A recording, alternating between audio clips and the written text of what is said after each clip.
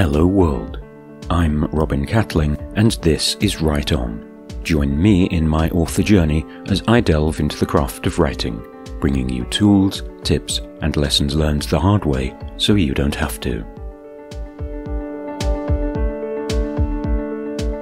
The author as translator.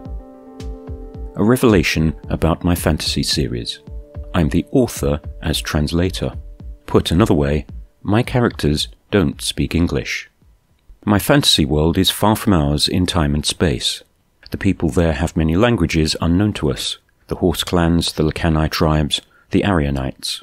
The common lingua franca for day-to-day conversation within Escalon is the Low Speech. It has various dialects, some of which are unintelligible to outsiders.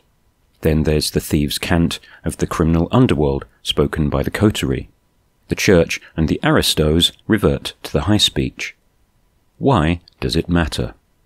Language hugely influences the vocabulary, idiom, tone and register of all the dialogue and interiority.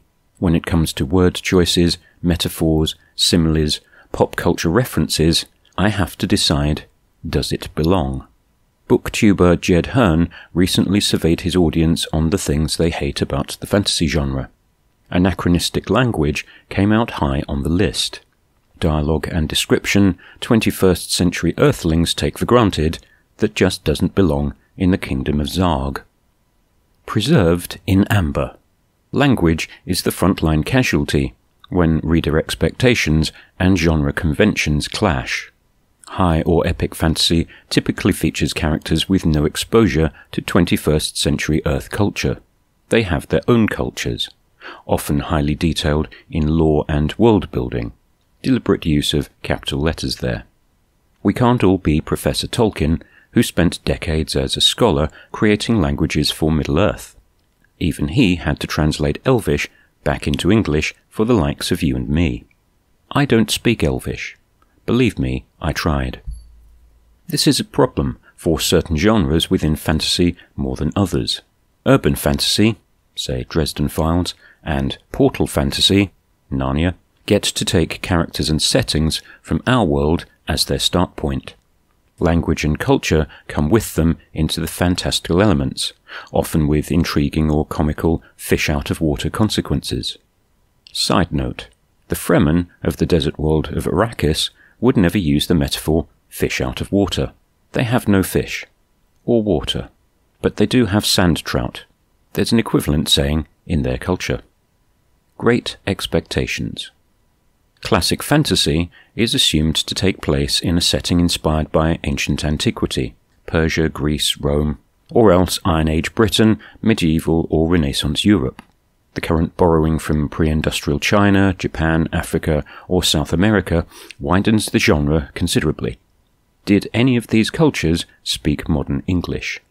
No. None spoke the phrases "what's up," "swipe right," "club sandwich," or "rad." I doubt the pharaohs addressed each other as "yo dude." So it upsets the readers and takes them out of the fantasy world when characters do just that. Shakespeare is often cited, wrongly, as the founder of modern English. His 400-year-old jokes are littered with classical and Elizabethan cultural references, as are Alexander Pope's notes from the Enlightenment a century later. Do you fully appreciate the social hierarchy and codes of behaviour in Pride and Prejudice? Collect a sticker as usual. What about the stylized and formal language of any of those writers within their milieu? They don't speak English as we know it today. Language and culture moves on and evolves. Meanwhile, our fantasy characters know nothing of them or us. They exist in their own time, place and culture. They speak their own languages. The author becomes their translator. So the next question is, what kind of language or idiom is appropriate? When readers meet characters. The current YA romantasy genre has a common narrative voice which sounds like a suburban LA teenager, regardless of the setting. This is deliberate. If today's authors wrote like Shakespeare or Pope, few YA readers would get to the end of page 1. They want readily identifiable characters using everyday language. That includes teenage girls gushing about how hot is the next guy to enter the room. These authors know their audience. Readers who don't think very deeply about culture and probably can't spell anachronistic. This is okay. This is the market. Is it good writing? Maybe not. What do I know? It's not okay. Let's take okay or okay. Cited as the most commonly used word on the planet, where did it come from? The Choctaw word oki? The satirical all correct? An election catchphrase, old Kinderhook? Yes, that one's a cultural classic. I can't tell. Okay sounds contemporary, which is why none of my characters ever say okay. I'm old school British, so dude is a particular pet hate of mine. Rad belongs to 1980s skate dudes. Obviously, somebody studying an ancient parchment is never going to swipe right. The expression comes from the digital age of smartphones and touchscreens. That's going to jump right out at the reader. But how about doom scrolling? Wink, nudge, smiley face. It's a little on the nose.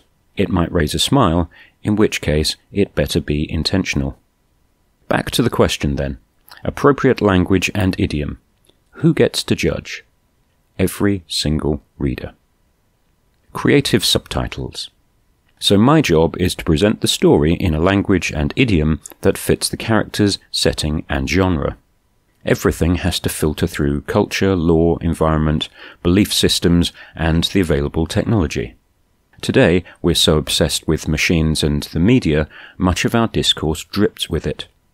Ancient cultures obsessed over deities and spirituality.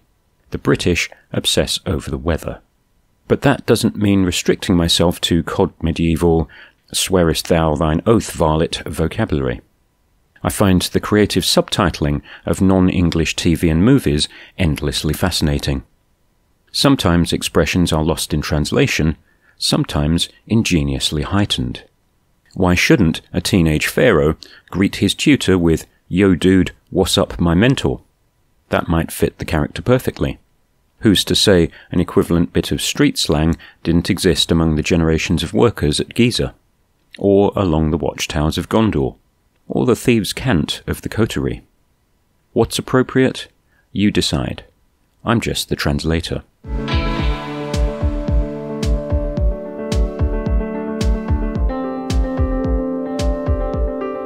That's all for this time. Thanks for stopping by.